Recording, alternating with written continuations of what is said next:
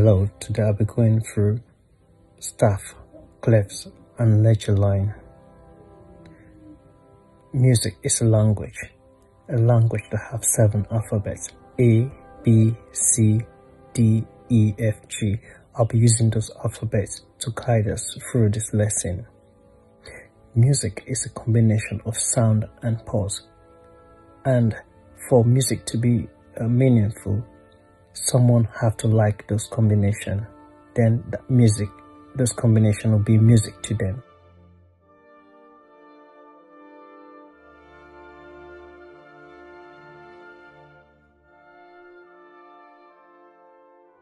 Staff have got 5 lines and 4 space,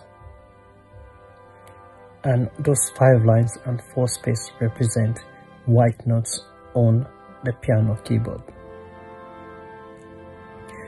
Clefs are sign. We have loads of clefs, but today we're going to look at treble clef and bass clef.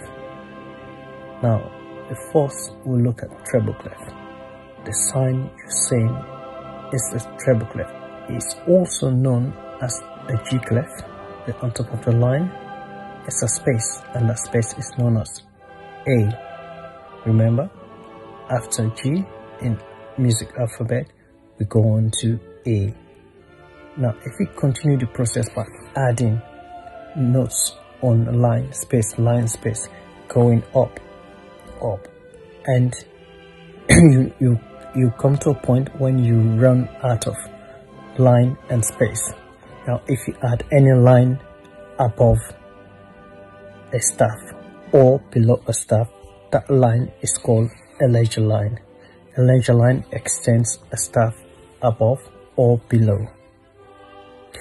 Now we look at the bass clef. The symbol of a bass clef have got 2 dots. Now, in between those 2 dots is a line, and that line is called F. The bass is called F clef. Now we're going to grand staff. Grand staff have got 11 lines.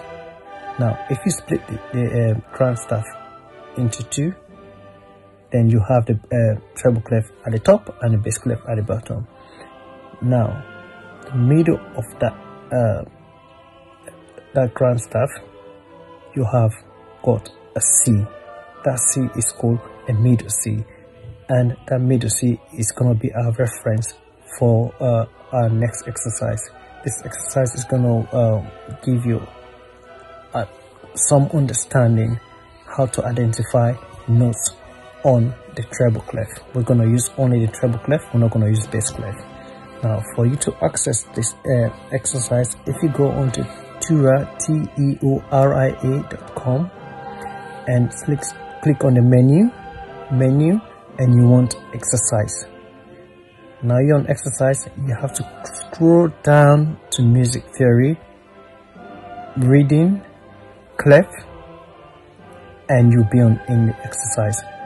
Now, if you leave all the settings as they are and scroll down, so you want to set how many minutes you want the exercise to last. You can choose any minute from 5 minutes upwards, or if you're just refresher, you can do less minute depending on your preference, and you select how many exercises you want.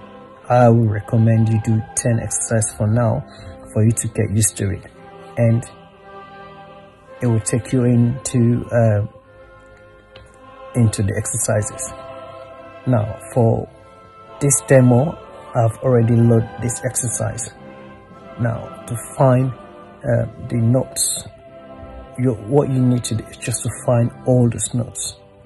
Now, your reference point is middle C. Middle C, there is a ledger line below this treble clef. Below the treble clef, start reading from middle C. C, D, E, F, G, A, B, C, D, E, F, G, until you get to the notes you're trying to find. Now you're going to be reading line, space, line, space, line, space. Now for the first note on this exercise, I'll start C, D, E, F, G, A, B, C, D, E, F, G. Now if you find the note is G, then you go down, click or touch the letter, and it will give you a tick if it's correct, or X if it's not correct. Now if you repeat this exercise for all of the notes, find them. Now when you finish the exercise, it will give you a score. Keep on practicing it. It takes time, but with determination you'll be able to do it.